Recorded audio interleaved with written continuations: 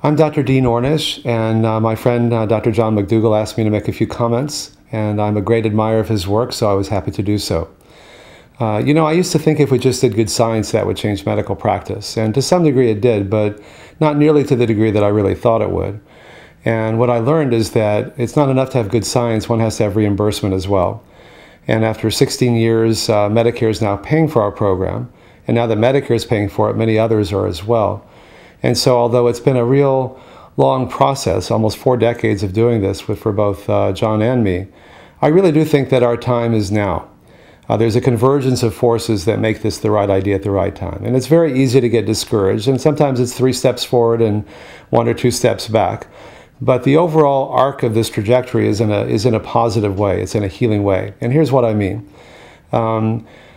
We're creating a new paradigm of healthcare because Medicare is now paying for it.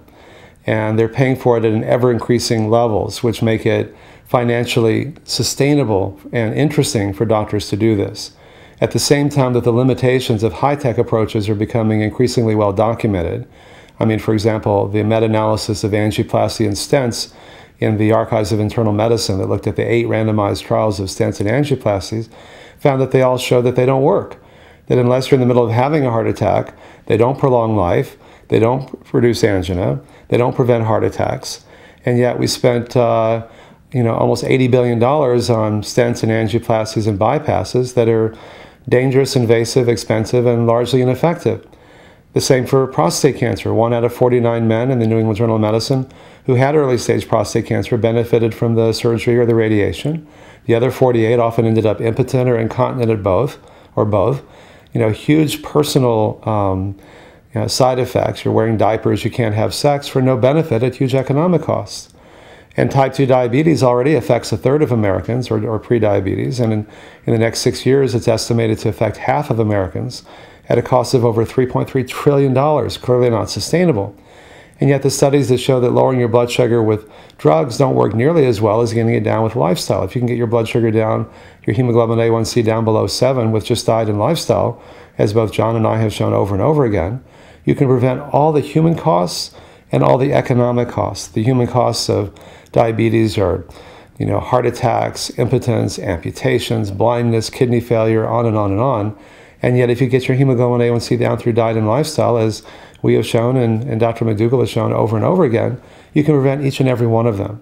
At a time that the limitations of drugs and surgery for the most common conditions has become increasingly well documented, the power of these simple changes in diet and lifestyle is also becoming increasingly well documented. Lifestyle not only as prevention, but as treatment. This emerging field of lifestyle medicine, I think our time finally is now.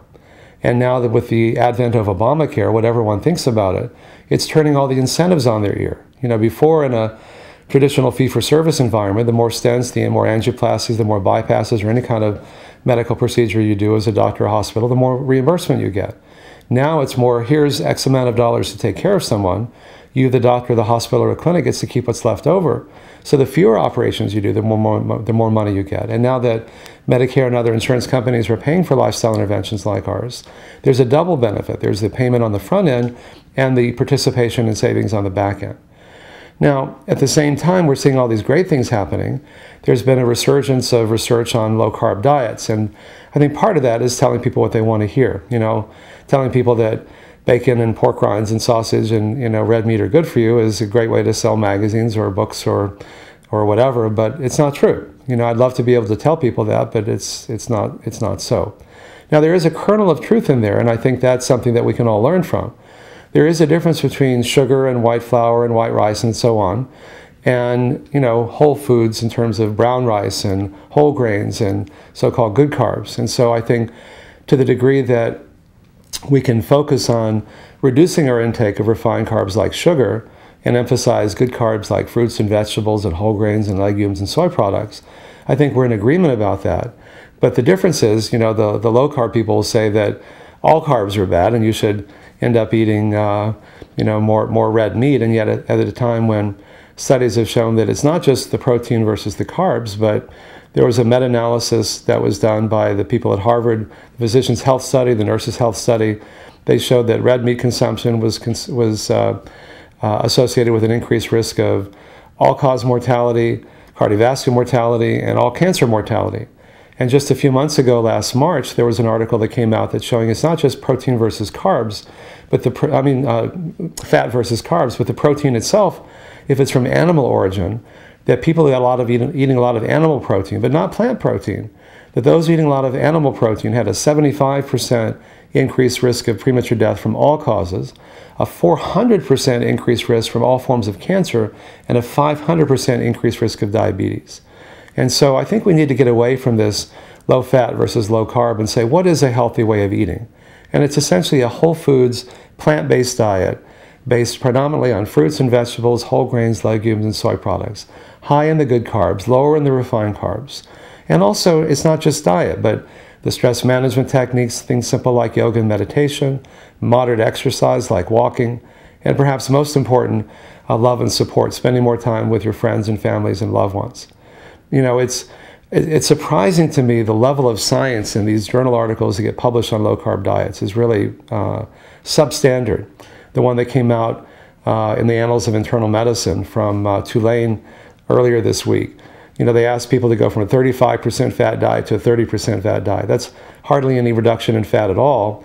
And that's the diet that the control groups, the comparison groups of our studies were. When we were comparing a whole foods plant-based diet to something, that's what we were comparing it to. Those people got worse. The people who made bigger changes got better. You know, at the same time, the people on a so-called low-carb diet were making significant reductions in low carbs to the point that they were eating several hundred fewer calories a day. And yet it just ends up, the headline says, oh, low carb is better than low fat. Perhaps most importantly, those studies on low carb don't measure what's actually happening in your arteries. And that's so important because the studies have shown that when you go on a low carb diet, those ones that have actually looked at the arteries, that the blockages increase in the arteries, even if it's not reflected in an increase in LDL or triglycerides or HDL or other factors. It's mediated through what are called non-traditional risk factors, like endothelial progenitor cells, which are little white blood monocytes that are like Pac-Man that chew up the blockages and help to get rid of it in the arteries, or increases in inflammation. And so, you know, risk factors are not diseases. And when you actually look at the underlying arteries, what we found is that on a whole foods plant-based diet, they reverse. Even severely blocked arteries become measurably less clogged. Whereas on a high-protein, low-carb diet, they get more clogged, even if it's not reflected in the changes in the risk factors. And so John has been a leading light in all of this. He's been really courageous in not being afraid to speak the truth. And I think that finally, after many decades that we've both been doing this, our time has finally come. The truth will come out. It always does. And while it's easy to get discouraged, you know, that's part of what makes it meaningful. It's really hard doing this work. But I, for one, and I know John as well, are so passionate about doing this work because we've spent decades working with real people, seeing their heart disease getting better, seeing their chest pain go away, getting them off medications they were told they'd have to take for the rest of their lives, and helping them use the experience of the suffering that comes with being diagnosed with a potentially life-threatening illness as a doorway or as a catalyst for transforming their lives for the better, to such a degree that we've both heard the same thing over and over. People say things like, you know, maybe having a heart attack or being diagnosed with diabetes or prostate cancer was the best thing that ever happened. You go, what, are you crazy? And they say, no, that's what it took to get my attention, that got me to hear what you're saying, that's ultimately made the quality of my life so much better that I might not have gotten interested in that otherwise.